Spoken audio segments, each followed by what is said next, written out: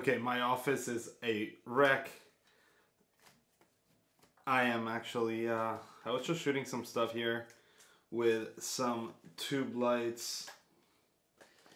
And I don't have the proper way to connect them, so I just use basically strings from the end of face masks. Once I'm done with them, I just cut them and use those almost as holders. And then I also have some other things here. I gotta move this one.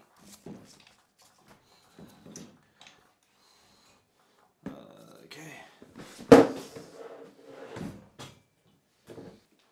I'm sure you guys have seen these before. These are Quasar, Quasar Science. I don't even know the model number. Q50XG. These are bicolor tube lights. They're relatively inexpensive when it comes to tube lights. Should I make a video about those in the near future? Probably. Okay, let's. I'm gonna go ahead and just reset this for a second, and when you see me back, it's gonna basically be me here with everything set back the way it should be.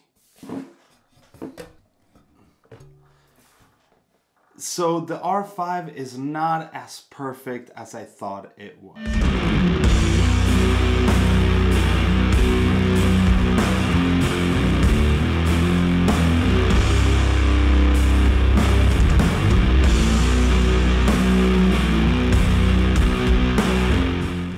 How's it going, guys, and welcome back to my channel. My name is Rob Novoa and I make videos about photography, filmmaking, camera, travel, whatever I feel like making. And in today's video we're going to be talking about how, as much as I love this camera, it is not perfect. I've had some issues in the last couple of months, and I figured since I made a lot of videos talking about how great of a camera it is and how good it has been to me, I figured it would only be fair if I made an honest video about how I've had some issues with it recently. So a year later of having the camera, I still love it. I love the quality that I get out of it. I love the image, but there's an issue that it's been a known issue, which is the overheating. Now, I expected it to overheat when shooting video, especially when shooting 4K 120. I never even bother shooting 8K, but I never expected it to overheat when shooting photos. Now, a couple of months ago, I was shooting a video for a local tattoo shop, and we were in the middle of this event, and we were shooting a lot of slow motion, so a lot of 4K 60 and a lot of 4K 120, because that's what you do.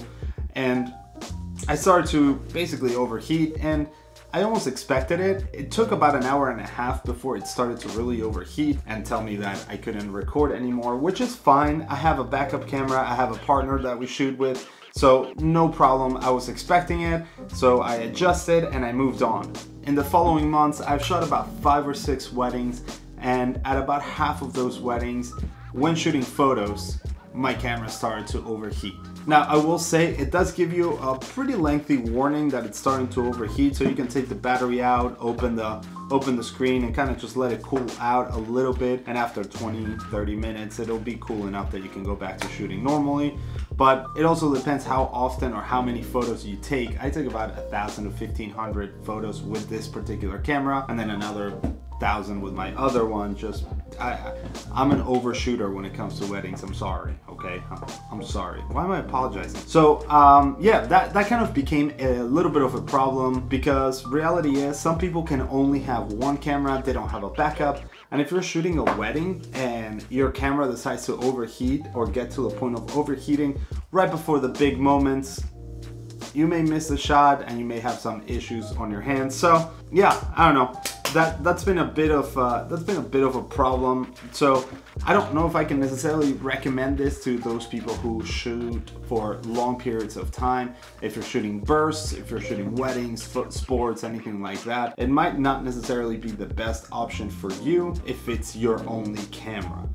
Now, because I have the EOS R as my backup, whenever I feel that whenever I see it's overheating, I will switch out to the other camera and shoot with the other camera while this one cools down. And it's not a big deal, but if you only have one camera, that can be an issue. As far as everything else with this camera, I absolutely love it. I've shot plenty of videos that you've seen on my channel with this camera. I've shot plenty of photos. I took it to Iceland recently and took some of my favorite photos I've ever taken. We got super lucky. We saw the northern lights. We got a lot of spots to ourselves because there's not that many people traveling there, although a lot more than I expected, but not that many. I will make a video about Iceland. I'm working on a longer Iceland project type video, so it might take a little while to get that out, but I just want it to be perfect because, well, it's fucking Iceland. It's amazing.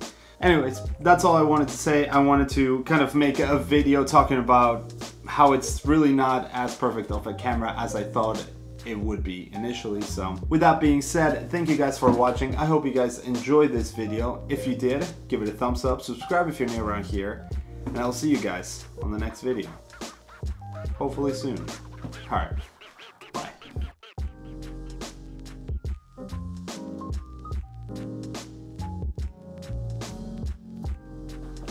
Okay, how does this new setup look? It's a little bit different. I'm shooting on the C70 now with the Sigma Art 18-35 f1.8, still with the same light, but yeah, I'm just testing it out. So far I've loved it. I took it to Iceland with me and the footage looks absolutely incredible. Yeah, I think it's a great A-cam. With the overheating on the R5, it kind of scared me because starting next year I'm gonna probably start shooting more wedding videos, and the last thing I want to have is a camera overheat on me when I need it the most, and 4K 120 is everything when it comes to getting that smooth buttery action, if you will, and the fact that you can record audio while doing that is pretty nice. And I'm gonna make a full-on video about the C70 after having it for a couple more weeks. I just want to make sure that when I talk about it and when I talk about my favorite things and everything that I love about it, I pretty much know what I'm talking about exactly. So yeah, that's it. I guess, I don't know. It looks great. I think it looks good. I have my monitor over here and I can see it and it looks pretty darn good. Also shout out to Griffin Conway. He makes awesome LUTs for C-Log 2. That is what I'm using right now on this video just because I really like the look and I figured I would just speed up my processing when editing videos. So this is one of his. So anyways, I'll see you guys soon.